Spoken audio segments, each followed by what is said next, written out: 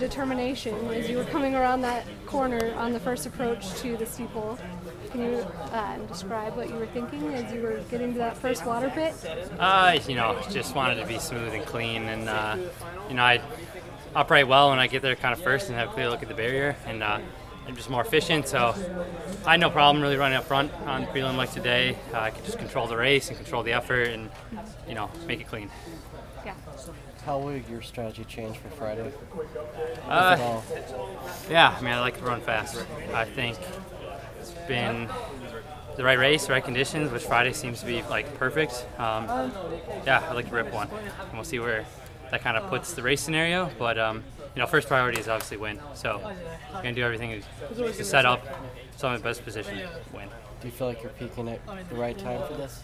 Absolutely. Yeah, I feel like I'm stronger, faster, and this season has just been a really, really good training block for me, and I feel like I'm ready to run with the best. So I feel like I'm coming in the most prepared I've ever been. Do you feel that you're the favorite for the final? I do, yeah. I'm not going to let that get to my head because rankings or favorites are arbitrary when the race starts, but I know I have all the tools, and I can just use that as kind of confidence that I can run if it's fast-paced, if it's going to turn to sit and kick. I can handle both scenarios, and I can come on top of most scenarios. You've been good for a few years now, but this year has clearly been your best. Sure. Do you think that's just building natural progression, or is there something different that you've added? No, I think it's totally natural progression. I've been lucky that every year in my college career so far, I've taken a step every season, and this year especially, I'm finally to the point where I'm matured enough and can, mentally and physically, I guess, to make sure the training's on point and extract the maximum, quality out of this season, limited window we have, and I don't think I've come close to what my potential is. So it's just exciting to know that I can keep on building on it. I've seen a few articles about the fall from last year. Yeah. Does that enter your mind at all when you come into this race, or is it just like you've forgotten about it? I use that prelim there to erase any doubts or I guess you could say fears I had about the barrier.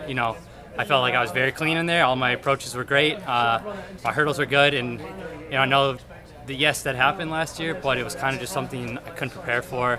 It wasn't anything that I did wrong. Well, obviously I would not have liked to fall on, but it was just one of those things. It's the nature of the steeple. There's always a risk involved, and so I'm not going to let that weigh me down or get in my mind. I feel like I can compartmentalize what happened and really just do what I do best on Friday. Was that the first time you had fallen on a barrier in a race? My redshirt freshman year, I actually fell over the last water pit at Big Tens and lost the title there. But no, that was definitely the worst fall I've ever had. That was a classic fail video. Yeah. Sorry to bring it up again. No, it's okay. I've got a great sense of humor about it now.